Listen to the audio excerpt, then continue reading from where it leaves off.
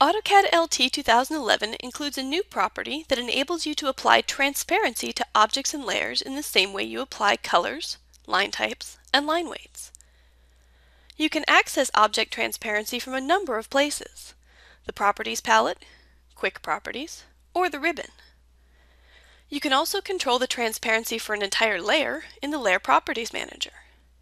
Values for transparency can range from 0 to 90, with higher numbers indicating greater transparency. You can see the effects on the hatches in this drawing as I change their layer's transparency from 0 to 25 to 50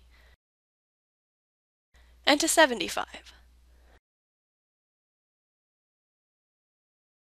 A button on the status bar enables you to temporarily turn off transparency display, similar to the behavior of the line weight display button. Transparency can affect both on-screen display and plotting, but transparent plotting is turned off by default because transparency is rasterized for plotting and can slow down plotting in certain situations. To turn transparent plotting on, check the box in the Plot dialog.